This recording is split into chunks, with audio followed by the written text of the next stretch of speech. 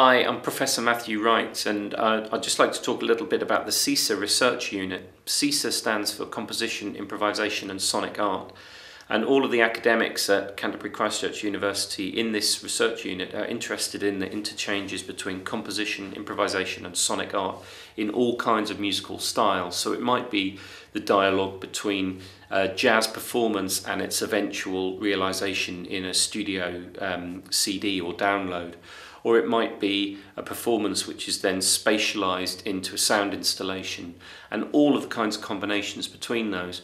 So currently we have a really vibrant community of PhD scholars as well that have come from many numerous backgrounds, some of whom are really interested in combining their skills in composition, improvisation and sonic art with perhaps dance or drama or technical theatre.